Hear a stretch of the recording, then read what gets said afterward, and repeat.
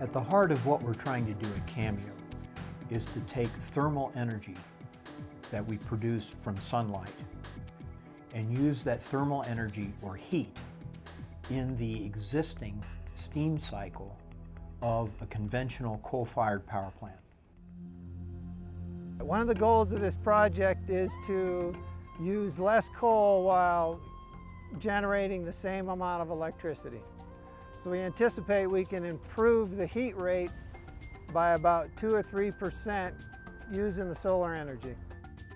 So combining these two technologies allow us to use renewable energy while still reducing our use of fossil fuel. Both Xcel Energy and the whole electric utility industry at large are faced with increasing environmental requirements and constraints.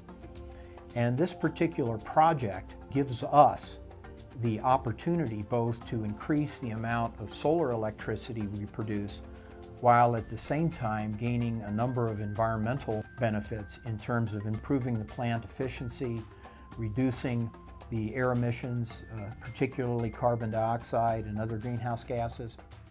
This is a demonstration project. What we hope to gain from this is that we can successfully integrate solar technology with a fossil-fired power plant. So we want to be able to get the advantage of the solar heat without impacting the operation of the coal-fired plant.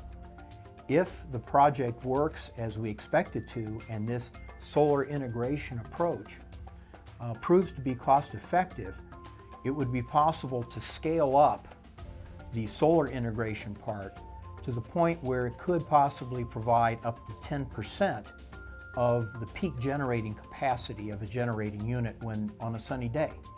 And because the company has a number of coal plants where this solar hybrid or solar integration approach could be practical, we have the opportunity, we think, over time, of producing a lot more energy, electricity from the sun, and do it in a way that really saves money for both the company and our customers.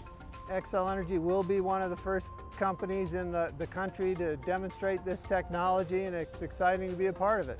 To the best of my knowledge anyway, this is the first time that anybody has actually tried to demonstrate this particular technology approach anywhere in the world, and I think the company can be justly proud of that.